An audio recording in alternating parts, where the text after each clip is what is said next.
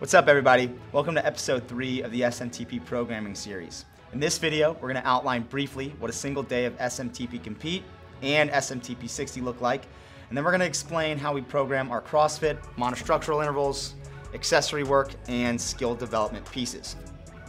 On SMTP Compete, we structure the program around 5-week strength progressions with a 6th week back off. SMTP 60 has 6 days of training a week. Monday, Tuesday, Wednesday, and Friday, Saturday are full training days. Thursday is an optional low-impact conditioning day where we focus on zone 2 or machine intervals, and Sunday is full rest. We also offer an optional swimming workout on Thursdays. On SMTP Compete, a single day contains typically 4 pieces, on the occasion 5. We'll start with the lifting or strength piece, then we'll hit our first workout. After that, we'll have a second workout or a monostructural interval, and then we'll have accessory, skill, or technique work. On our 5-week strength progressions, our days contain 4 pieces or 5 sometimes, and on our back off or deload weeks, we have 2 to 3 pieces a day. On SMTP Compete, we try to touch every core movement pattern and as many variations as we can every 2 to 3 weeks. With the higher volume of training that we're performing here, we're able to touch more things more frequently. On SMTP 60, we also structure our training in 5-week strength progressions with a 6th week back off. We train 6 days a week similarly to Compete, where Monday, Tuesday, Wednesday are full days, Friday, Saturday are full days, and Thursday is an optional machine piece or swimming piece. Sunday is full rest.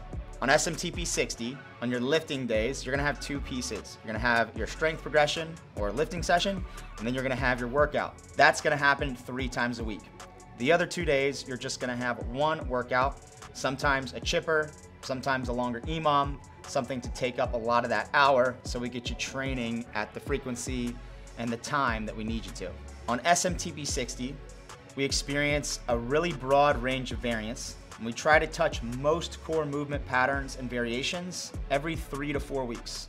With a decreased training volume or a more standard training volume, it's hard to hit every movement pattern or variation as frequently as we can and Compete, but the magic of CrossFit is in transfer of skill and the adaptation that you experience through constantly varied functional movement. Here at SMTP 60, when programming CrossFit workouts, monostructural intervals, accessory, and skill pieces, we program 2 weeks at a time with a couple things in mind. First, we take into consideration where you're at in respect with the CrossFit Open. Here at SMTP 60, when programming CrossFit workouts, monostructural intervals, accessory, and skill development pieces, we program 2 weeks at a time with a few things in mind. First, we take into consideration where we are at in the year with respect to the CrossFit Open and the CrossFit Games season. As mentioned in our first video, this will determine what workout formats, movement pairings, and patterns we place more of an emphasis on. Second, we look at the previous 2 weeks and write out all the movement patterns, variations, implements, formats, and modalities that are missing from that 2-week block, and we make it a point to include them in the current one. We then begin outlining this 2-week period with core movement patterns that work in conjunction with the 5-week lifting progressions that are already written out. When thinking core movement patterns, a few examples are squat, upper body pulls, trunk flexion, hinge, clean, snatch, weightlifting overhead pressing, gymnastic overhead pressing, etc. Then, we look at the variations of these patterns that we haven't touched in the previous 2-week block, and we look to include them here.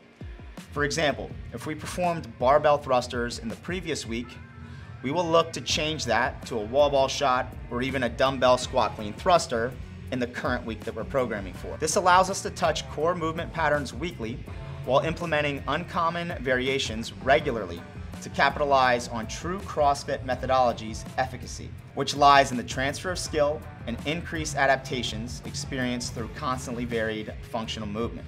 We program our monostructural intervals similarly, and we program our skill development in conjunction with workouts that contain said skill.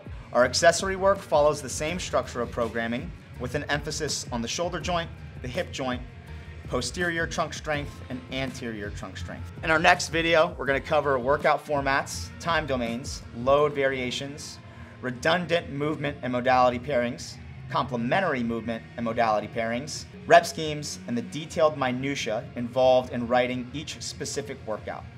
See you guys in the next video.